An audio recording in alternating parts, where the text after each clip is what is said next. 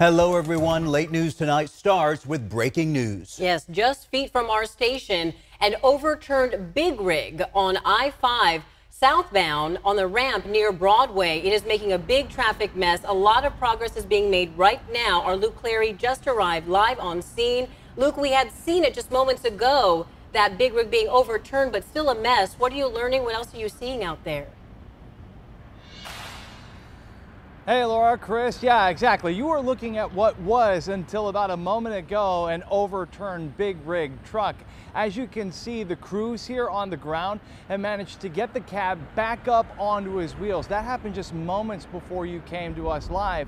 You may also see, though, just behind it, the trailer remains over on its side, and there are multiple crews out here. I see at least 4 tow trucks. They have a big crane that they just used. They chained up that cab to bring it back over onto its wheels. But let me tell you, these crews have their work cut out for them. This is the southbound I-5 interchange onto eastbound 50. So as you know, this is an incredibly busy stretch of road, even at this time of night. And I know that this is creating a massive travel headache for the people that are trying to get through here. So if you are driving through this area, you definitely want to avoid it for now. We are working to learn more from Caltrans and from CHP exactly what happened here and what that truck might have been carrying.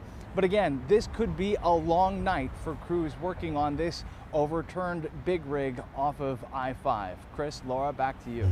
And Luke, you mentioned that we did see that truck being put right back up on its tires there. Crews working fast to try to get this area back open. Again, a very busy thoroughfare, especially at this time of night as people are making their way around the city. So please keep us posted as you learn more on air and online at abc10.com. Our Luke Clary starting us off tonight with that breaking news.